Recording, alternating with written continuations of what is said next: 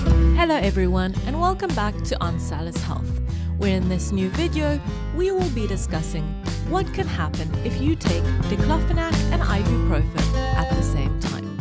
Diclofenac and ibuprofen are two of the most commonly used nonsteroidal analgesics and anti-inflammatory drugs on the market. Both are excellent in treating pain and inflammation. When necessary, a specialist will provide one of these two medications for inflammation and pain.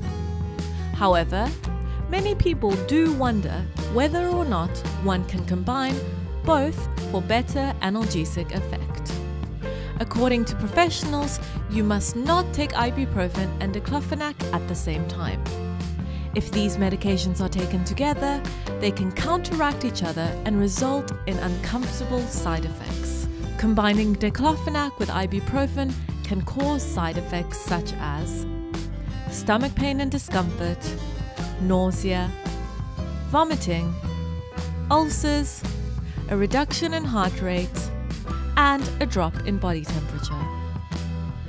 And that's it for our video on why you should not take ibuprofen with diclofenac. If you have any doubts or questions, post them into our comment section below.